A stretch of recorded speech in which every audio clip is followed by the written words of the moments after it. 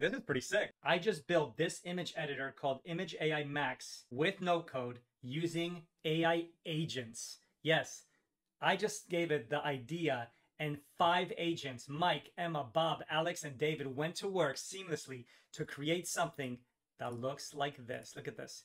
This has effects, it has text, it also has AI functionality to enhance any photo. This was all done with no code using a tool called MGX.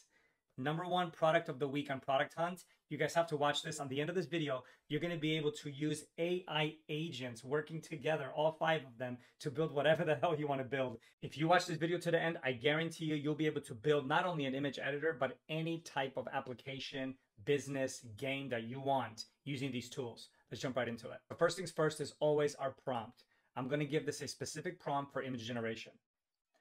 I want to create an image generation and image editor AI called Image AI Max. I want to have the ability to upload images, and then I want to be able to edit them using different functions and features like many other popular image editors have. Color, saturation, shadows, anything else you recommend. I want to create a modern, sleek looking website with all the features. This is going to be our version 1. Version 2, I want to add the ability to generate images using an API for an image generator, which I'll provide later. All right, guys, so there's our prompt. Pretty straightforward. We're going to be using Sonnet Claude 3.7. You could see inside MGX, there's a bunch of different ones. You have DeepSeek for chat. There is 4.0. There's Claude V2. And then there's also, for advanced chat, you can use 4.0. The coding is done by Sonnet 3.7. And let's get this party started. All right, so now it's going to get to work. Here is the biggest difference between MGX and the rest. #1 is you look up here, you have a team of 5 AI agents. Mike, the team leader, he's going to be the one that's going to delegate all of the tasks associated with building this product. It's kind of fun to play with this tool just for this piece alone, is you really start understanding how coding works in a real environment. So if you don't have previous experience like myself before I got into no code, I kind of understood from a project manager, which is Emma, how to take projects, how to manage projects. But it's going to do this broken down piece by piece. Mike is the team lead. He's going to hand it over to Emma. Now Emma is breaking down the different things that are needed to get built.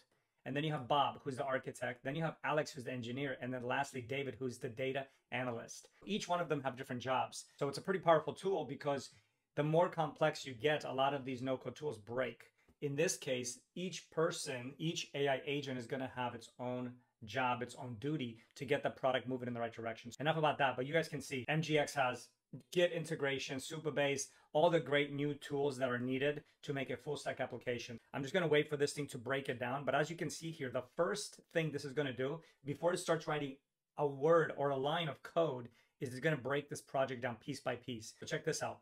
Top professional grade options: Adobe Photoshop, Lightroom, Affinity Photo, Capture One Pro, Adobe Photoshop Elements, Canva, Visma. So it's actually doing research, what tools and what features the different products have, the pricing. I mean, it's really thinking like a full team that you now have to your disposal. As you can see here, project 1 for Emma is creating a product requirement document. It's called a PRD for Image AI Max, an image editor website. The PRD should detail the following things: image upload functionality, image editor. So it's going to break this down. Most other tools you use, we've done it. You punch it in, it just starts coding, right? It's going to just go to its best known code for a specific thing. But this is a completely different approach. I'll admit, much slower, but for the right reasons.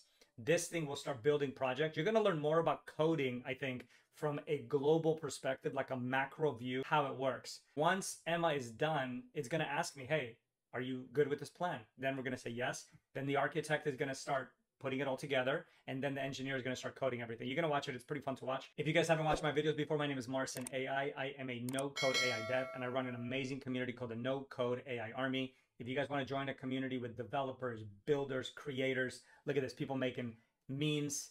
We have a fantastic crew. It's all free. Click below. Also check out MGX below. I have all the links for you guys to check it out. The team has been hard at work. Let's take a look what they created. Mike finished. Emma finished.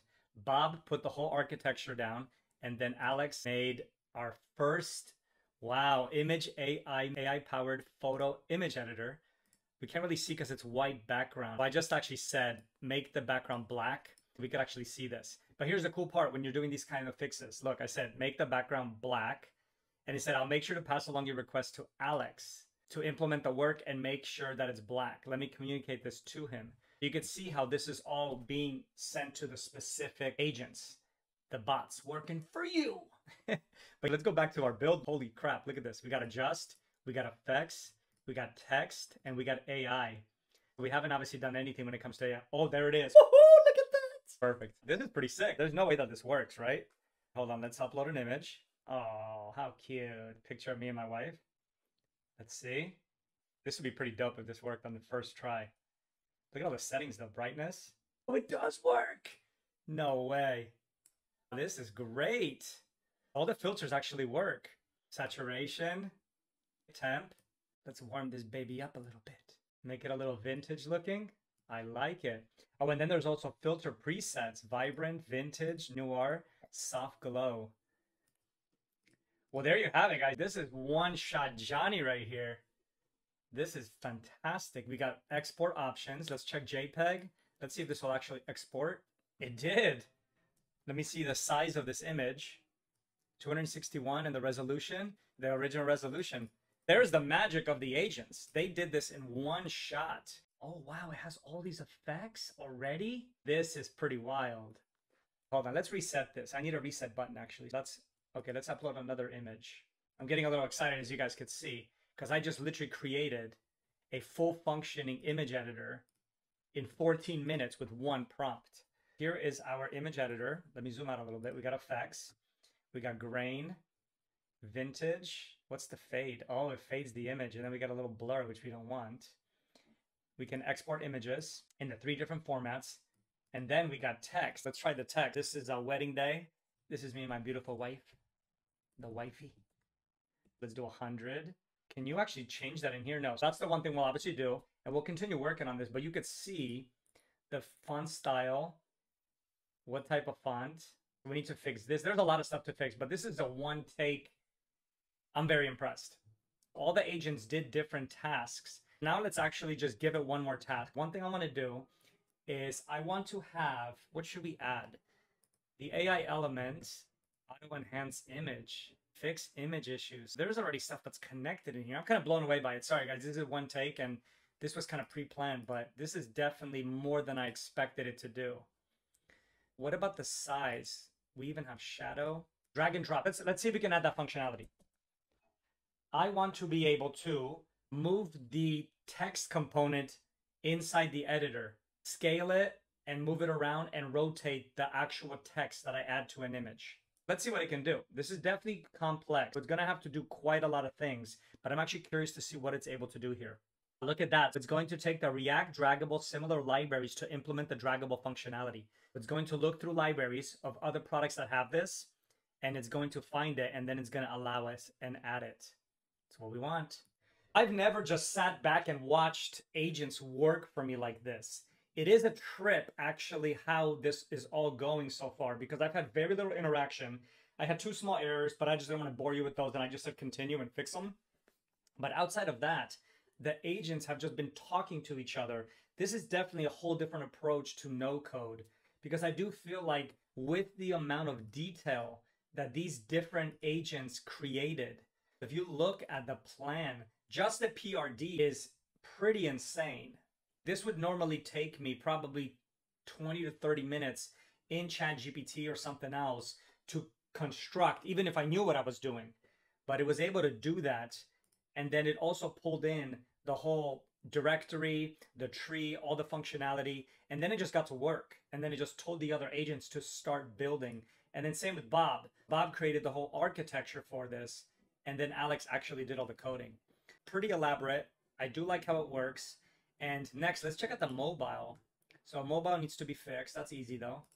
But it definitely works. We can push this to Git. We can also get this up on Supabase so we can have saving. I am not able to grab the text on the image and do anything with it. This is good. This is actually good because everything's been so easy up to this point that I feel like we definitely need to have a little more trouble building this. Let's see how it handles this issue. The user is unable to grab and manipulate the text on the image. So it's going to go through again, talk to Alex. Like these agents that they're just communicating with each other. Maybe I want to be able to rename them. Can I rename them? It's like having a little army work for you. So this would the normal environment would look like. If you guys aren't familiar with when you actually build out a full product, these are the types of people you have in a environment at an office. You have your team leader for the project. You have your project manager that communicates with all the teams. Then you have your architect who says, this is how we're going to structure this project. And then you have your engineers going to go in and actually do the hard coding. So he's the nerd on the computer. And then you have one other person, which is David in this case, which is data and analyst. So if you're like, hey, I want you to go research this industry and I want you to tell me what is the opportunity. So he's going to go in and crunch data that's going to go back to your team leader, giving it to the project manager. Then the project manager is going to disperse it to whatever the appropriate people are in the environment. But the fact that I was able to do this in such a short amount of time with so little interaction for me makes it too easy. What are we going to build next, though, is the big question. You guys could check all the links below. Definitely join our community. Definitely check out MGX if you guys want to try it yourself and see what you can build. And then please paste your links and comments below so we could check out what kind of stuff you're building. One thing also, when I type in here, you don't see anything. So let's give that a quick thing. Let's try this feature to make sure that it has that in there. So I want to say, make sure that when I type in text into the fields, it's in black text so I can see it on screen. Then I want to actually upload an image so you guys could see that you could actually upload reference images into the chatbot. And I was going to fix that. Here we go, the final pass. So now we've added the text function. Let's take a look. See if it's all there. Oh, look at that. We got the image. We got brightness. You see all the filters. We got effects, a little grain, a little vintage. And then let's add text to it. Got text here. Let's go wedding day. Add text.